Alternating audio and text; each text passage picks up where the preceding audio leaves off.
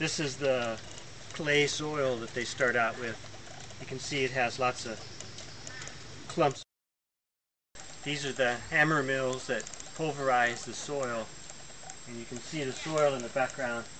It's a fine powder. That way it mixes well with the cement. Shovel the soil into the top, and then it shoots out the powder in the front there into that pile. This is a mortar mixer. They take the pulverized soil and mix it with cement 7 to 1. 7 parts pulverized soil, 1 part cement. Mix it with water and then dump it into this mixing trough here. This is the CEB press that compresses the soil into earth blocks.